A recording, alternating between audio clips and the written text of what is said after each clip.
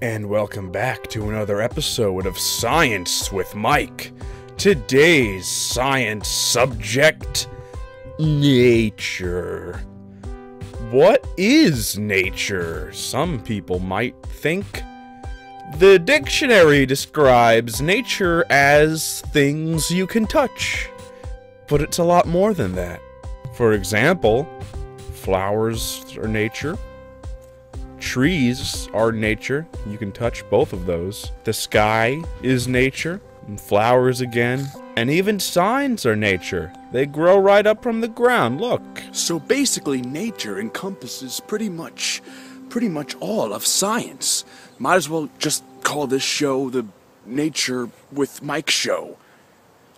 Put a little flower in the O. The funny thing about nature is that there's just so much of it. In fact, there are so many trees in the world, we humans have a responsibility to continually cut them down so their population does not overgrow and overpower us.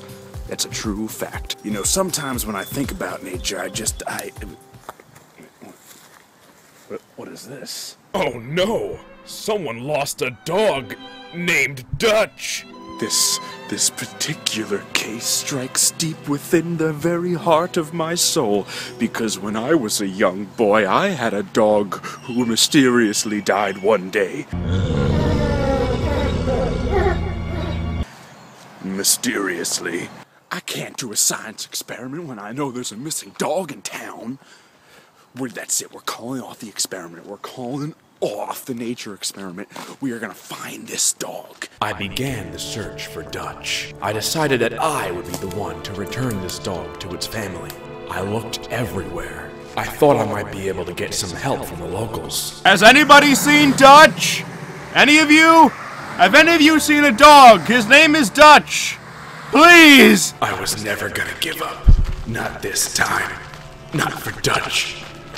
Oh, Dutch! Where are you, boy? Dutch! Dutch! Come home! Come home, boy! Come home! Where did you go? Where did you go, Dutch? Oh! He's gotta be around here somewhere. I'm gonna find him any second now. You'll see. I'm gonna find him and he's gonna be okay. He's gonna be okay.